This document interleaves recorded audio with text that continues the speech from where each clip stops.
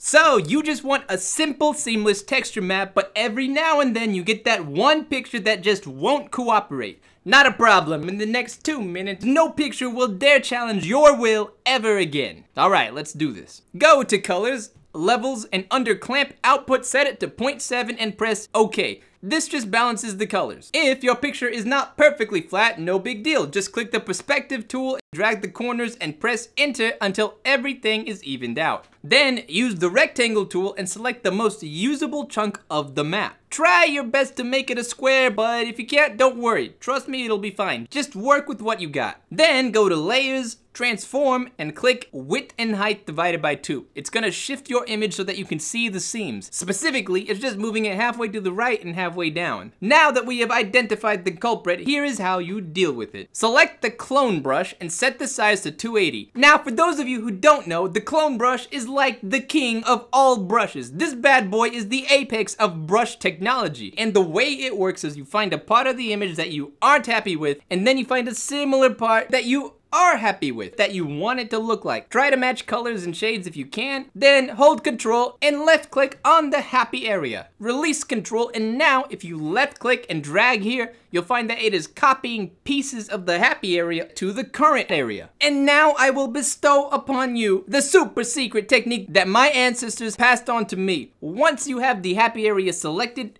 click undo, click undo, click undo, click until you get a match, and slowly drag until the problem is gone. And repeat the process until you are happy with what you see. Technically, there's another seam going along here horizontally, but I honestly can't see it and I think it looks fine, so I'm just gonna roll with what I got and fix it up a bit, which you will see in the next tutorial. Hope that helps. Thank you so much for watching. If you enjoyed this video, please don't forget to like and subscribe. Hope you have a fantastic day, and I'll see you around.